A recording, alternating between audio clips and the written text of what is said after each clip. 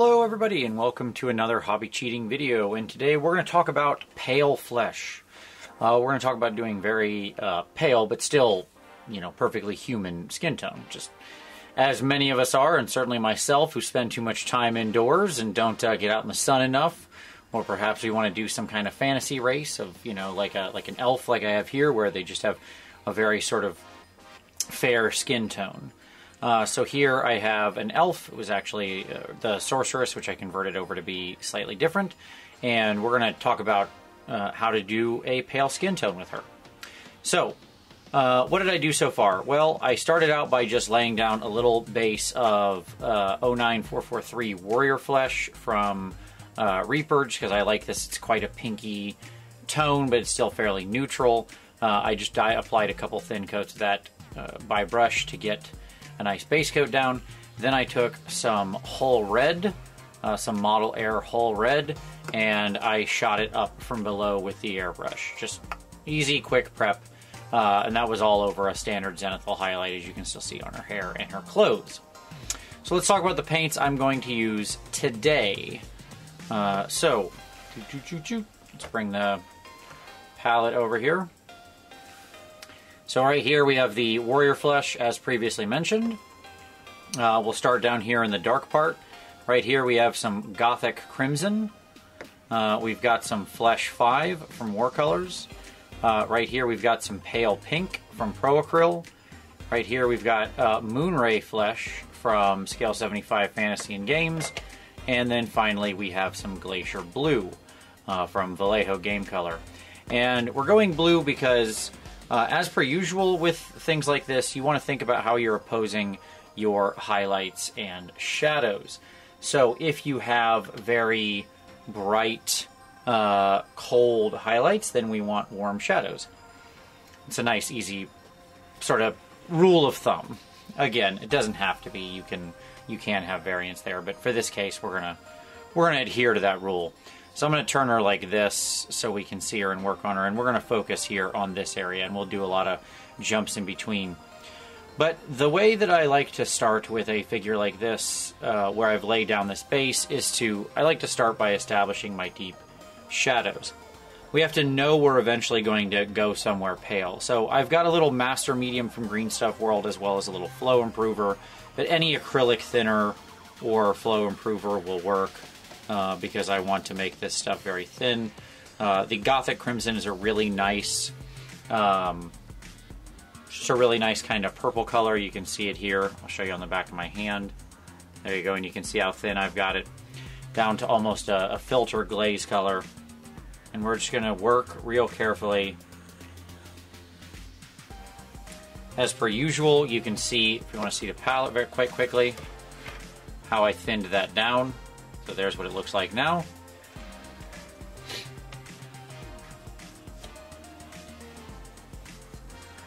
Back to her. And we're just going to go ahead and bring some of that crimson tone into where we're going to place shadows on her. So this is a fun thing to paint on camera. So for instance, where her dress is sort of falling over it. We're just basically trying to help establish some volumes here.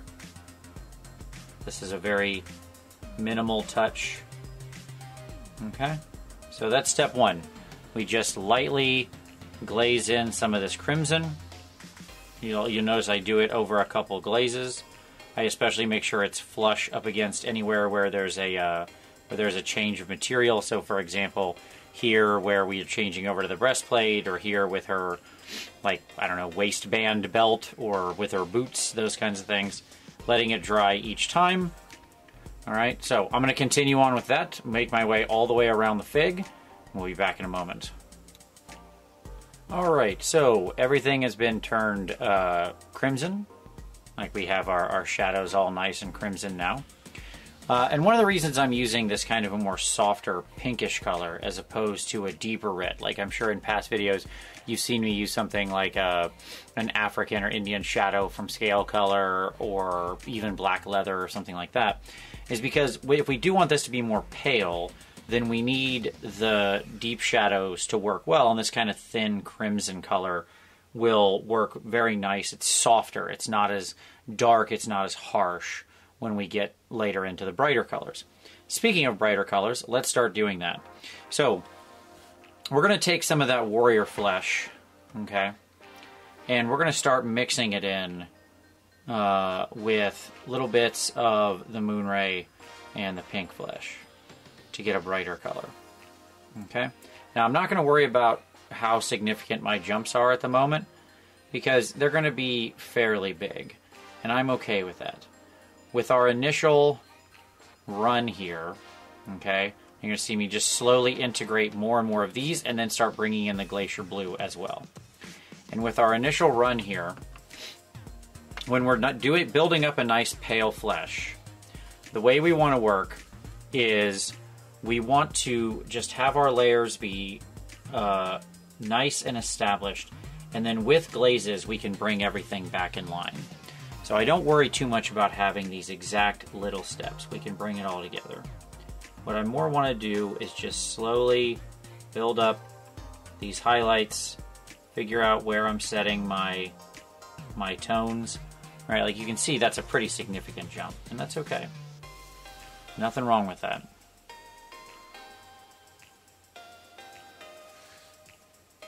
And we make sure, and what's interesting here is we'll be able to really nice and slow ramp this up. Okay, so we start with that first one. Now I'm just going to go through all these rather than cut and do the whole thing. So I'm going to take that color I have, I'm going to add a little bit more pink flesh to it. I'll start bringing in just a tiny bit of that glacier blue, but not much.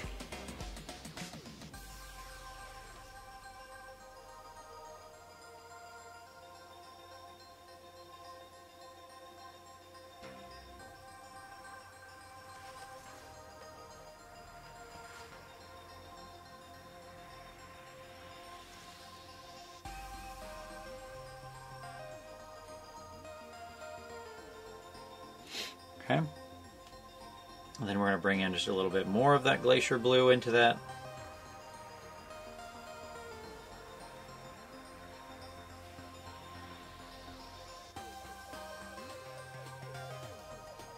At just those highest peaks of color. Okay. Alright, so right now it looks insane, and that's okay. Don't worry about that. That's just perfectly fine. Let it be kind of insane. Alright, I'm going to carry on. I'm going to do those same steps you just saw me do all over the figure. We'll get her looking like a total Looney Tune, and then trust me, we'll snap it all back together. Back in a minute. Okay, so now she looks all crazy and clownish, and that's okay. It's alright. Sometimes we got to make things look ugly before they look good. No problem. We're just going to adjust. Now we're going to bring it all together. The reason I jump way out like that into extreme shadows and extreme highlight is because I want to really set my sort of extreme values and then just start slowly pulling back into something in the middle that feels more organic. So what we're going to do here is I mixed up a couple different thin glazes. So here I've got my mix of Gothic Crimson and some of the Warrior Flesh, and here I've got a mix of the Warrior Flesh, the Moonray, and Glacier. So a very light glaze, or a pinky glaze and a brighter glaze. Okay. And then what we're going to do is we're just going to start bringing those colors together.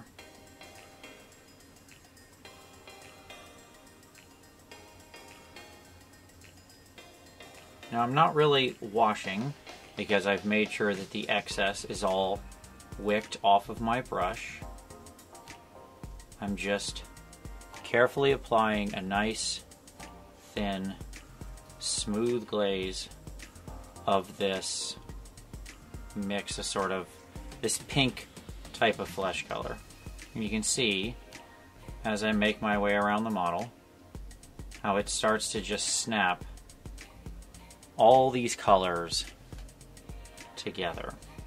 I know she's standing at a kind of odd angle, so I apologize, with the big sword in her face. I wanted this sort of warrior pose of her, like, with the sword pointed out, directly challenging somebody, because we're going to do a little OSL effect on her hand. I thought, because she's a classic elf, I wanted to go for, like, the classic elf of, like, Elf. Like those of you who played D&D back in the day. I've been a little obsessed with the Dungeons & Dragons Tower of Doom arcade game recently. And so the elf has been on my mind, and I thought, well, here's a fun chance to paint an elf. Sometimes if you get an idea, you just got to go with it, you know? Okay. So you can see now how all of a sudden, when we go over it with that glaze, how much more it's brought all the colors together. Her face is still a little extreme here and there, but we'll fix that. The face is actually a whole separate shooting match. In the end, I'll spend a lot more time on the face. In general, when you're doing figures, the best thing I can think of is if you're going to spend, you know, like assuming they have a face, like a face, and it's not like a Space Marine helmet or something like that. If you're going to spend 2 hours on the figure, spend an hour on the face. That's my best advice. Faces always draw more attention. Okay. So now you can see how that glaze went on, and it really did just all of a sudden snap these wonderful colors together. Look at how much smoother that all of a sudden looks. We went from crazy clown time into something that honestly I think has a nice look to it. Like right there, we're pretty pale. We're pretty good. So if you wanted to stop there, you certainly could. But we're going to go a little farther. Because of course we are. It wouldn't be this channel if we didn't. So the real simple cheat here I want to really impress upon you is undershading isn't just a matter of something you do with your zenithal priming. You can do it there later on as well, and just as I did, by setting those very cold tones in the highlights, those very warm tones in the shadows, and then you can use your midtones to reglaze over it and draw it all together just like you would. And what you get is this nice, smooth, heavy contrast. Alright, so now I'm working from my lighter glaze. So this is my mix of a little bit of warrior flesh, mostly moonray and glacier blue.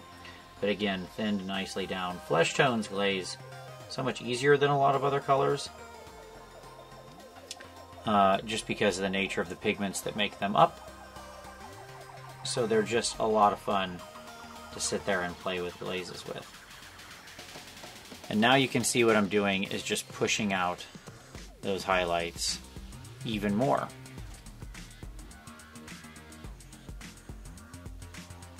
Just making sure that every little thing that should have a highlight will have it.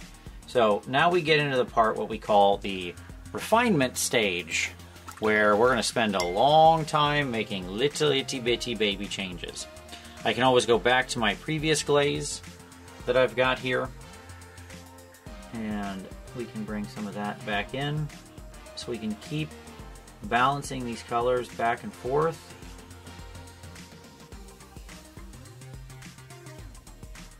We can keep adding more richness to the tone. One of the things that's fascinating about skin, I say this in a lot of videos, but I really can't say it enough, is skin is translucent. We don't think of it that way very much, but it is. If you've ever held a flashlight up to your hand, you know that light goes through it. It's not an opaque surface. Your hand isn't a steel wall, right? So, because of that, when light interacts very interestingly with skin, it makes it so you're seeing little bits of the color underneath. That's why all that pink and stuff you can see in my hand over on the frame right now is visible, because all the blood and capillaries that are underneath there that are showing through. So you can bring that same thing into a miniature. You can create that richness through repeated applications of these glazes that will keep the flesh looking nice and like it has a lot of depth.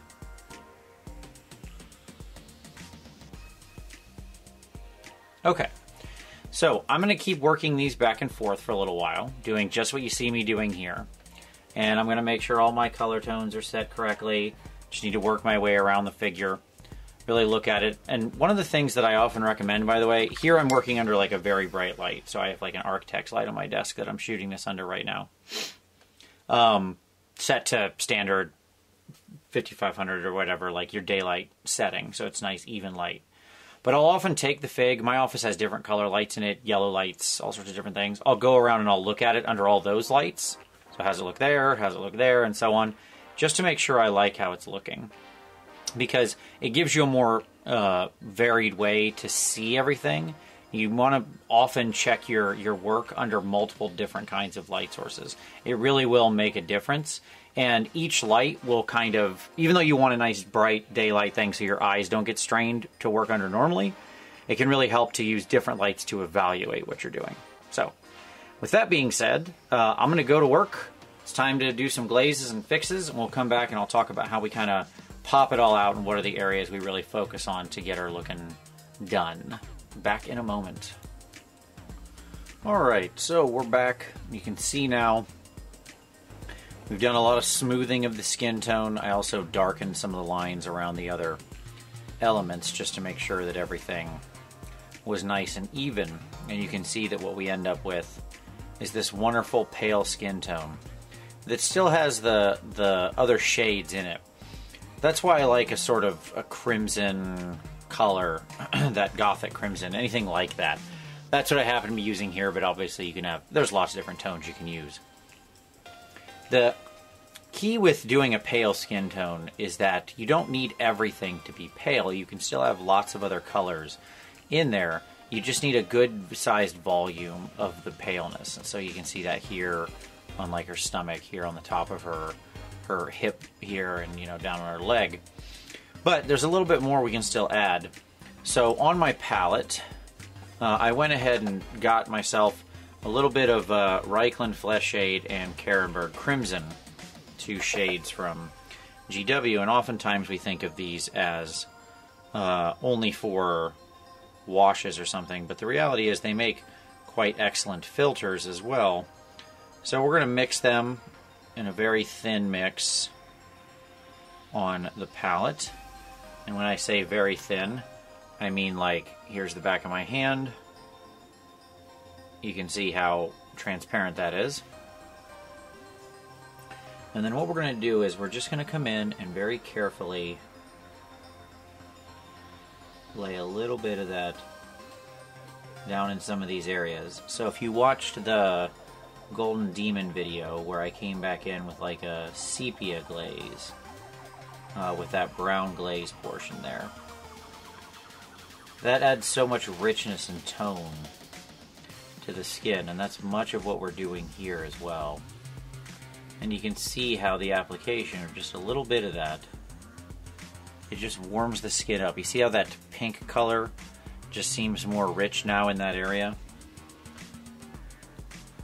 And that's what we want.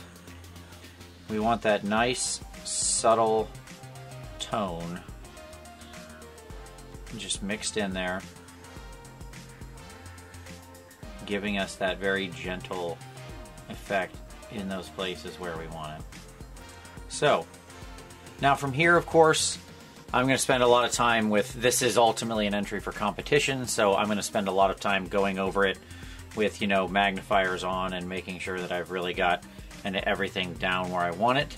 I would say from here I get into work that's honestly too small to film, but I will tell you about what it is so you can sort of think about it if you're doing your own piece. It's stuff like the hand here, which is still quite boring, right? So we want to make sure we get some color in there around the knuckles, stuff like that. Very little touches, but it makes a big difference. People tend to look at hands, they look at faces. These are the kind of things you want to be spending extra time on. So, and even these subtle final glazes can make a big deal. Not only do they smooth out your overall work, so these kind of final glazes can be a great trick if you're trying to get your blending down and you're having problems. One of the things you can do is just kind of turn to these kinds of final glazes where it gives you a real chance to sort of cover everything over in, you know, or cover some of the, I shouldn't say everything, but cover some of those lines in between. And sometimes even those very subtle color shifts can really make a big difference. And of course we still have our previous glazes out there, so if we ever need to come back in and maybe push back the other direction a little bit, we can do that too. All right, so there you go. That's your pale skin. Your key is you want to start with something relatively neutral-ish, but already into the pink tone. Pale skin tends to have a lot more pink in it, hence why we started with this kind of pinky warrior flesh. And then you'll notice I didn't use much of the Flesh 5. I keep that for shadows. I was using that some in the glazing stage, especially in the shadows. Didn't really do it on camera, but it's a very minor color. It's used mainly in things like the lower back and stuff like that, where I want to knock the saturation out of the flesh. And then what we do is our highlights, we go into cold colors. So things like the Glacier Blue that I brought in there as my ultimate highlight color. Makes it feel very cold and counters out well against something like the Gothic Crimson, which we use as the shadow. And all over what that gives us is this wonderful pale pink tone that feels very much like somebody who has a very fair complexion. So there you go. Hope you enjoyed that. If you did, go ahead and give it a like. Subscribe for additional hobby cheating in the future. If you've got suggestions for future videos or things you would like to see, feel free to drop those down below. As always, I very much appreciate you watching this one, and we'll see you next time.